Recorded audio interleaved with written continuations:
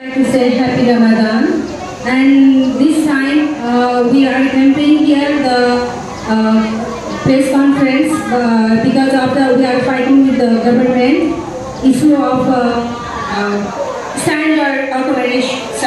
So that please we all here together support us, so that we collect the signature also. Please we all support for us, and then so this will be we accept the government, and then the issue with our standard recommendation like recommendation, so that they put our new coming contract paper, so that we are here. So we are in a press conference here. Thank you.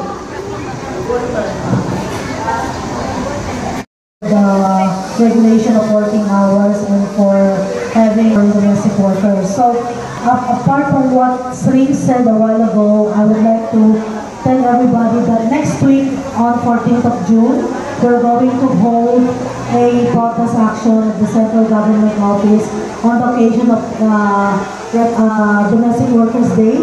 And on that day, we're going to highlight this issue to the government of Hong Kong. And as what you can see, we are starting the petition signing, and we are aiming to have 35,000 signatures by the end of this year. So there will be two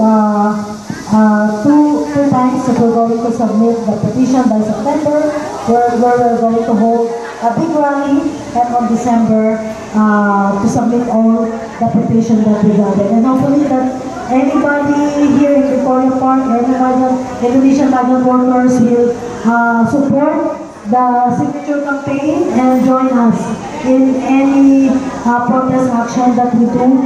And that is because for the protection of the rights and welfare of migrant workers in Hong Kong. Jadi saya juga ya tadi